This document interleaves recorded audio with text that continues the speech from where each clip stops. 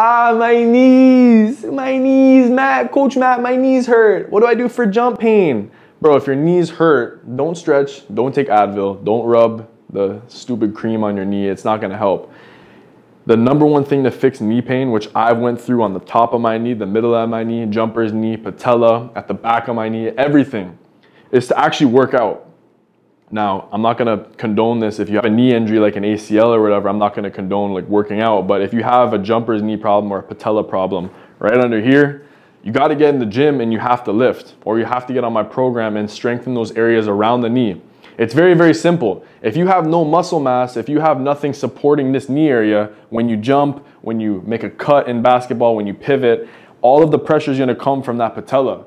Instead, it should be coming from here, but it's going all the way here. That's why you feel the pain, because this muscle or this area of your knee, this area of your knee is working instead of the other areas. So strengthen the quads, strengthen the hamstrings.